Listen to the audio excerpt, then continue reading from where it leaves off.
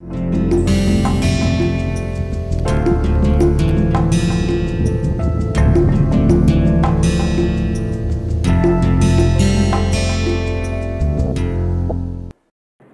the last talk, we have discussed so much about the crystallinity and the amorphous nature of a polymer. The interesting thing is that with respect to temperature, the polymer can actually change its physical property in a very drastic manner, not unlike many of the other solids, and that important temperature is also known as the glass transition temperature of a polymer. So we are going to talk about this glass transition temperature because that is what is very important in terms of the nature of the polymers. So we are talking about what is the glass transition temperature, the experimental methods to determine Tg, and the factors that affect the glass transition temperature. Now, what is this glass transition temperature which actually changes the nature of the polymer very drastically? Well, it is actually the temperature that a polymer, the transition happens in a polymer when it goes from rubbery to the rigid states. Now, you need to little bit of imagine this. I told you that the polymer has a very long chain. Now, this long chain, if there is enough energy in the long chain, then there will be enough movement between the interlinks. But if there is not enough energy there, so suppose I consider the polymer like this, that you have a long chain system. Okay. Now, if you have enough energy, what will happen is that each one of these links will move against the other. So you can get some kind of a motion. That means it can actually kind of adjust itself. Now, if that happens, then the polymer will be in its rubbery stage. That means the temperature is such that it can actually move the links against each other. On the other hand, if it is at a very low temperature level, that very low is of course relative. For example, for polyethylene, it is like minus 110, whereas for polyester PET it is only about 69 degree. But at a particular such critical temperature, it will happen that these chains will lose its mobility.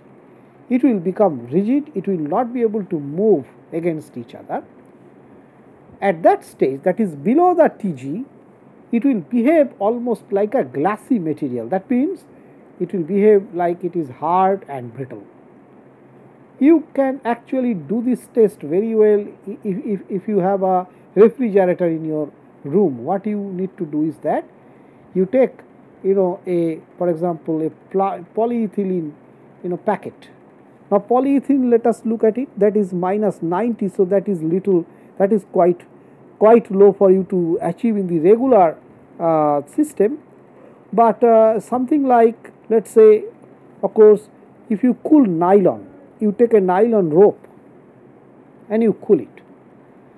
What you will find is that, in fact, that is what you will find in the winter time with nylon, is that it will become very hard and brittle. You can break it very easily. So that means it has reached that glassy stage where the chains are not able to move against each other. So that's why is the glass transition temperature is so important for us, because this happens uniquely to polymers and it actually happens in the amorphous state. Now, how we are getting this, let us try to look at it, that suppose you have a polymer melt in a liquid stage. As I am cooling in the supercooled liquid form, that means cooling at a faster rate, I am going to directly come into the glassy stage. If you cool it very slowly, then there is a chance of crystallization and then you may get a crystalline solid. So the difference between a crystalline solid and glassy solid is that you are actually supercooling the particular solid from the liquid stage. Now hard plastics like polystyrene and PMMA, they are generally used below their glass transition temperature. That means they are generally used at the glassy state itself, because their TGs are well above room temperature, around 100 degrees centigrade.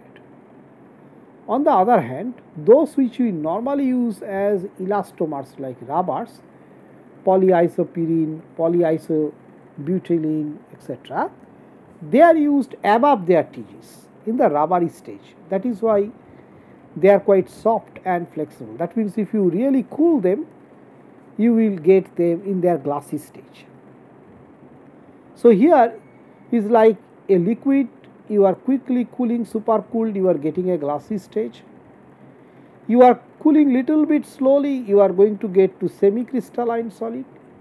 And if you are cooling it really very slowly, then you are going to go to the crystalline solid stage. So the curve A is for the amorphous polymer, curve B is those polymers which are semi-crystalline, curve C are those which are like hypothetical, but those which are very crystalline. Now let us look into the behavior of in general any viscoelastic polymer, which is not like a thermoset polymer, where actually, because for thermoset polymer, because of that chemical cross-linking, because of the chemical cross-linking in thermoset polymers, you will not be able to achieve the rubbery stage in a thermoset polymer. But if you consider a thermoplastic polymer, you will find that it is having 5 regions in it. Phase 1, which is the glassy region, you will get it here, and then phase 2, which is like leathery glassy transition region. Then you get phase 3, which is like a rubbery region. Then you get phase 4, which is like a rubbery flow region, and phase 5, which is like a viscous flow liquid. So phase 1, which is glassy region, the telltale signs are that it has relatively high modulus, very hard, high resistance to flow, as I told you, because chains are not mobilized enough. Second phase, your transition is happening, so there is a sharp decrease in the elastic modulus. As you can see, it is falling down, deformation not totally recoverable. Then the rubbery region, where it is both elastic and viscous components are present, modulus falling rate has stabilized, elastic high strain rate, and viscous has a low strain rate. Then you have the rubbery flow region, where the viscosity starts to dominate, modulus starts to fall again, and you have the viscous flow region, where the modulus drops very steeply. Of course, the final phase is the decomposition. Now, what is the effect of temperature in a viscoelastic material? We consider 2 types. One is totally amorphous.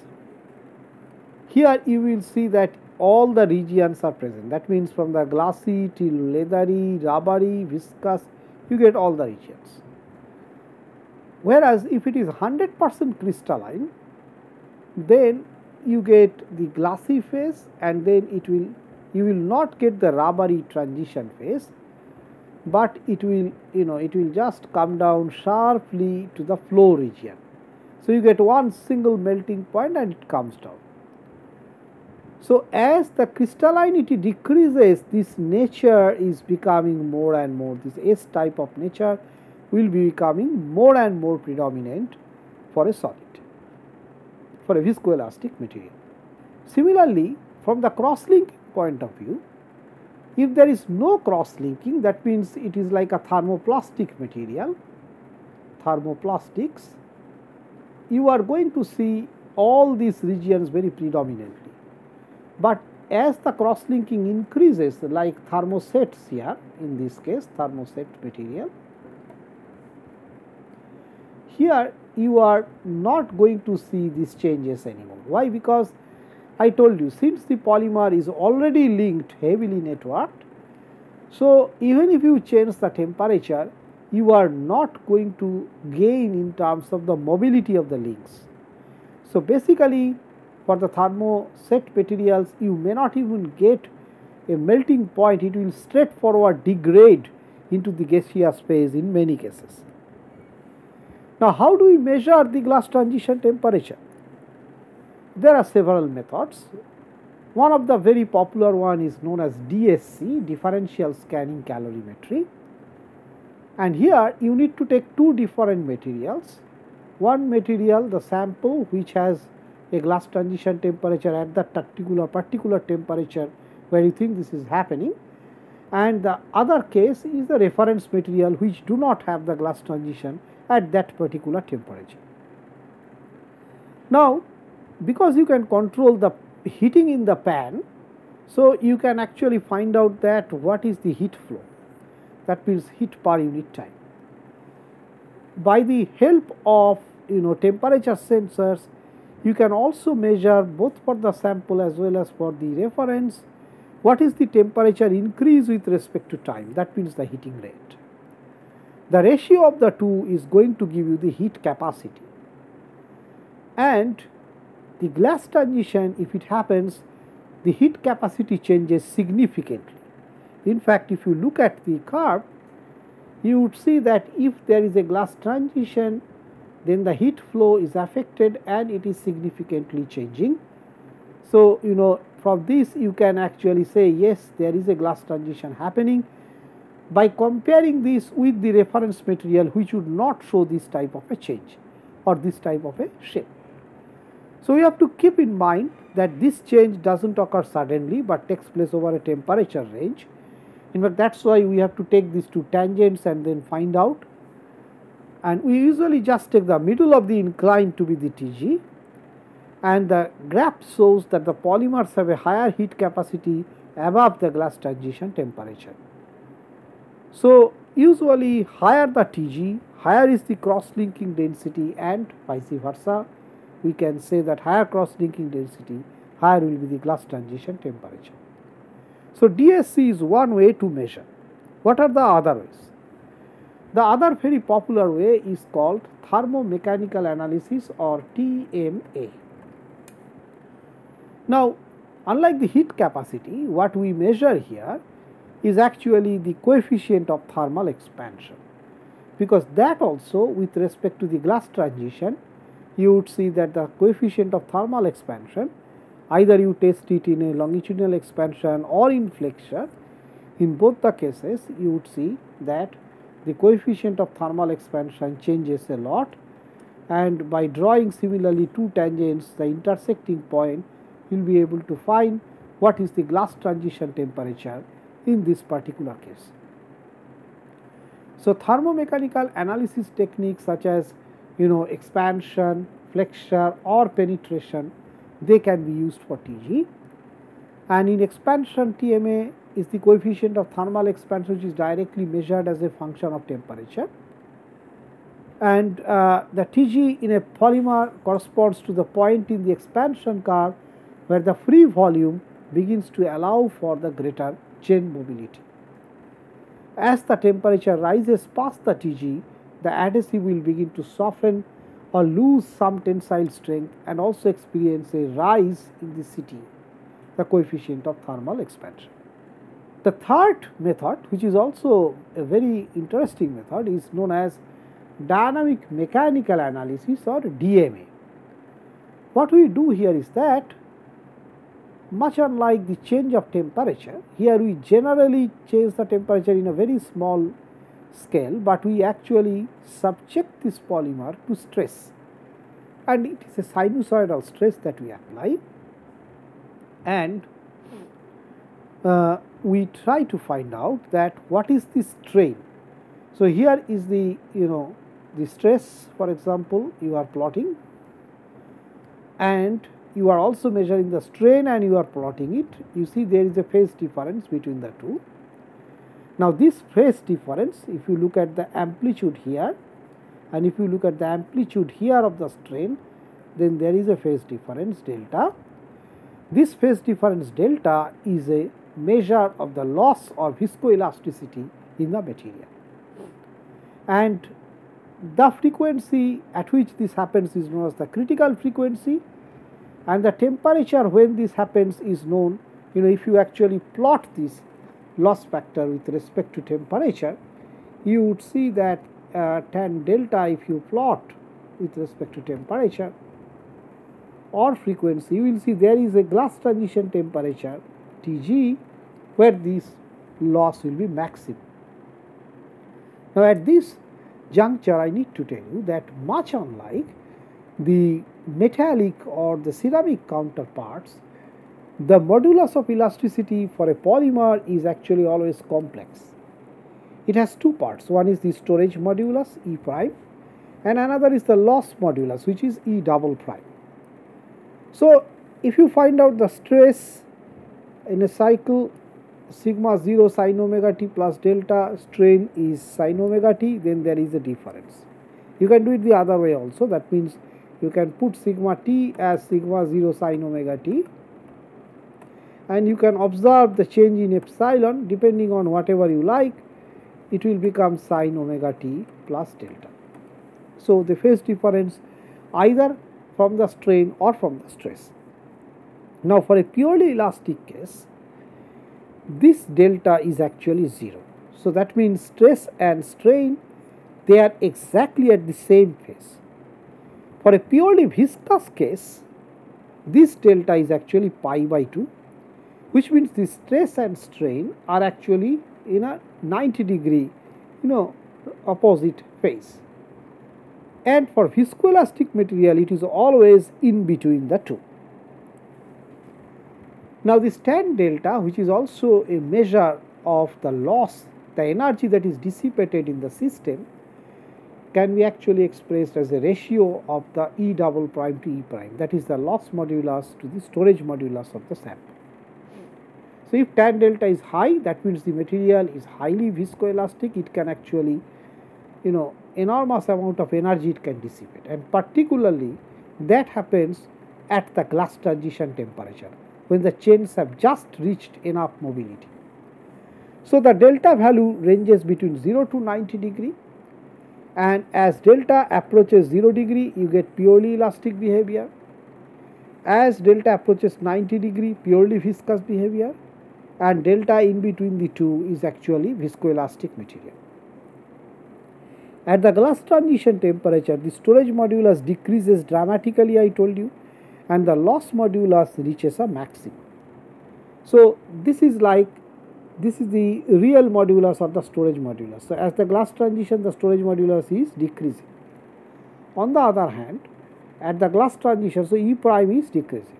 On the other hand, just like the tan delta, at the glass transition you will find that if you plot it E double prime, you will find it is going to behave almost the same manner as the tan delta. That means at the glass transition temperature, the E double prime, so this is the E double prime, that is actually showing the peak. So that is, kind of comparison between the two. What are the factors that affect this glass transition temperature? Well, one is the chain length. The higher the chain length, the more will be this. Chain stiffness, plasticizers, cross-linking and copolymers. Let's look at them one by one. If you look at the chain length, as molecular weight increases, the Tg increases. We know that. So high density of branches will actually reduce the chain mobility. Cross-linking will actually restrict the molecular motion. And as the molecular weight decreases, Tg also decreases, because there is easier movement of molecules and more inherent free volume in the polymer. So in any polymer, there is something called Tg infinity, that is the glass transition temperature at infinite chain length. There is a polymeric constant and molecular weight of the particular polymer. So you can, if you know Tg infinity C and the molecular weight, you can actually find out what is Tg.